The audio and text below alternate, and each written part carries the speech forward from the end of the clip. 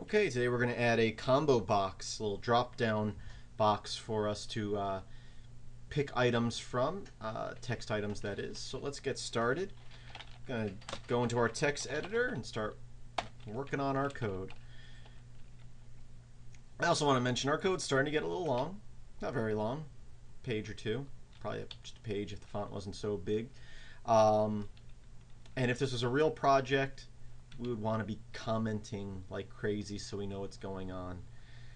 So when you start working on projects, remember comment and comment your code so not only other people can read it, but if you don't look at it for a while, you know what's going on.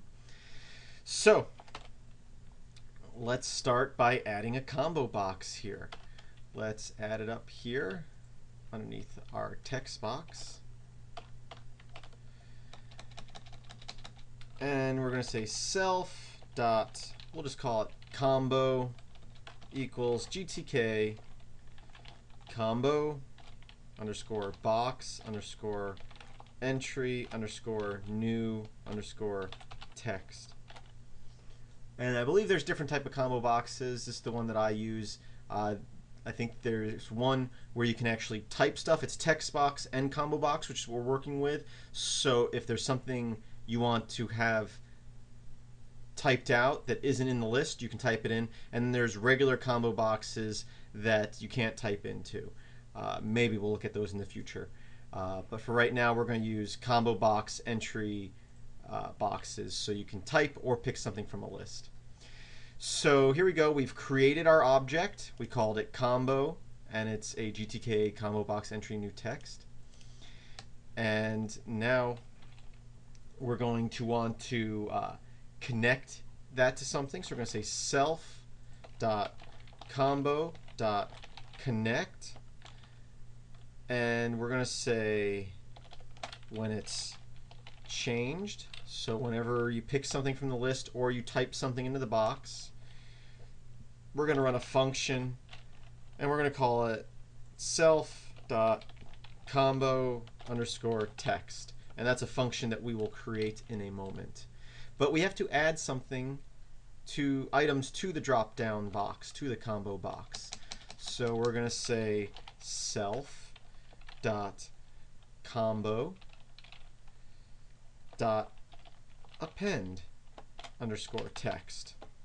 And then inside these parentheses, we're going to add some quotations, and we'll say this is some text. And then we'll add another one. We'll say self.combo.append_text.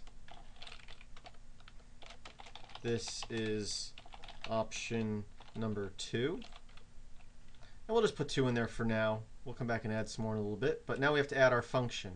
The function that we want to link that to, which we called combo_text. So we're going to come up here. We're going to define a new function. So define combo_text. And we're going to say self, comma, widget. And as we've gone over, the widget is going to be, in this case, that combo box. And we're going to say self.textbox, which is our text box. We're going to change our text box. So when you pick something from the combo box, it's going to change the text box. And since the text box is set to change the label and the title anytime it's changed, so it will actually change all 3 when you choose something from the combo box. And all we have to do is type in self.textbox.setText. And then inside here, we're going to type in, see, this was confusing me at first. I was trying to do this. It's been a while since I used GTK, and I was putting set text, or get text is what I was putting. But we're actually going to want, oh, I just did self again, widget, which is our combo box, dot, not get text, but get active text. And our parentheses there. Let's give this a try. Hopefully we typed everything right. We'll hit enter. No errors so far. Oh, we forgot to package our combo box, so you can't see it yet. It's created, but it isn't visible because it hasn't been put anywhere. So we're going to come down here. We're going to add to our vertical box.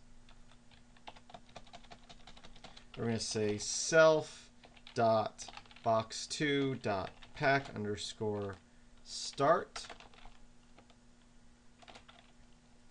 Self.combo.